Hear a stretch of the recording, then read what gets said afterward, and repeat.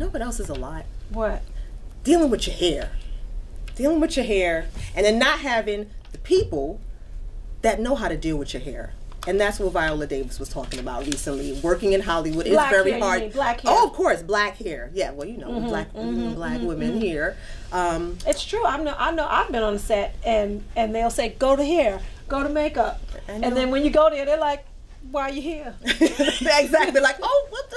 I don't have that. I don't. Right? They pet you like a dog. Exactly. Oh, there's nothing to do with it. I just roll out of bed. I still got lip in my hair. There's something you could do with it, Sheila. Oh my gosh. But yeah, that happens. Oh yeah, Becky, you can take care of this, can't you? Yeah. So Viola Davis, concealer, like not this dark. Need to get in with Fenty. Okay. Fenty. No. I've done Fenty though. Okay. Right? Isn't it good? Okay. So Viola Davis was talking about the lack of hairstylists who are familiar with black hair, and she says, you know what? She was talking to Ebony magazine, and she said this. That has not been my narrative lately of hair because I refuse it. I reject it. I don't think that people understand our hair. They don't understand that we're different and yet the same. What I find is hair is something that a lot of people don't honor when you do film. Right. Yeah. So she's decided, you know what?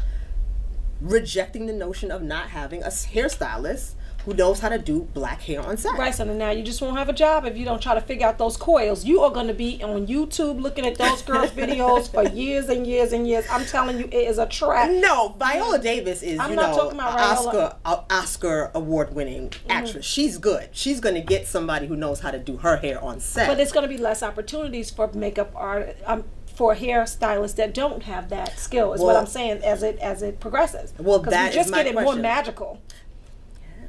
Okay, but that's my question. Do you think it's too much to ask that white hairstylists be competent in styling black hair as well, so they don't have to lose? Well, it should be both sides of that coin, because there are black stylists that don't know how to manipulate Caucasian hair, right? No. Of course there is. No. Okay, what do you guys think? Not at all. I think that is the standard. They know you know how to style. That's how you do. That's in school, in beauty school. Yeah, exactly. I was a beauty school dropout. I don't remember that. Exactly. I know the little head doll was right, white. Exactly. The head doll was white. Yeah, that's right.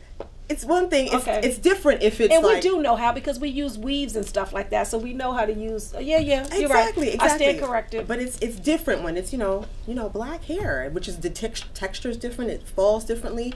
Yes, girl. All these beautiful curls and stuff. They curly at 9 a.m. By 4.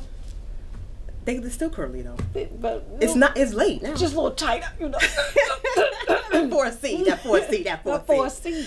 Oh low man. porosity. Guys, yes, we know you have comments on this too.